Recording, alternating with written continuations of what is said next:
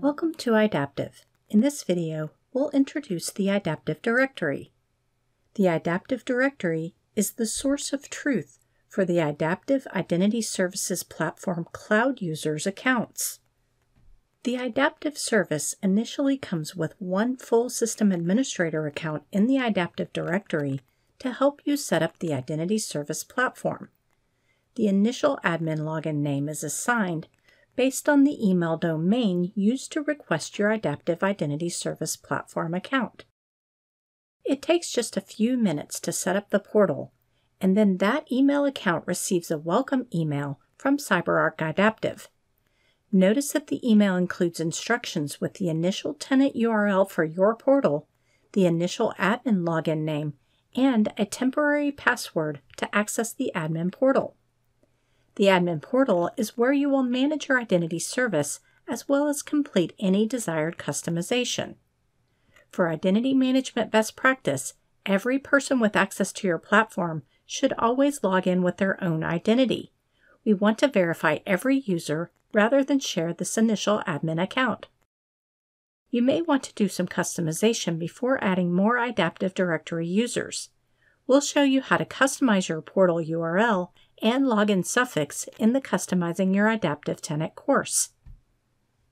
Once you've finished that customization, one of the first things you'll want to do is create one or more Idaptive Directory cloud users and place them in a role with full system admin permissions to prepare for using the Idaptive Connector.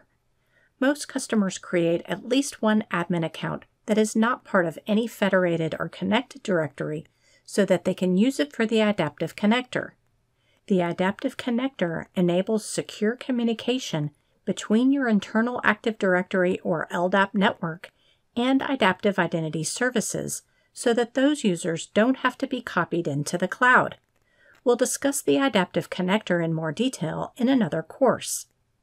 For now, let's go to Core Services, Users, in a demo admin portal that already includes users from a variety of sources.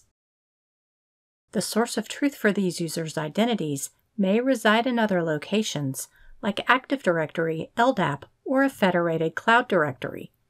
But this users table allows you to view and manage everyone with access to your portal from one place.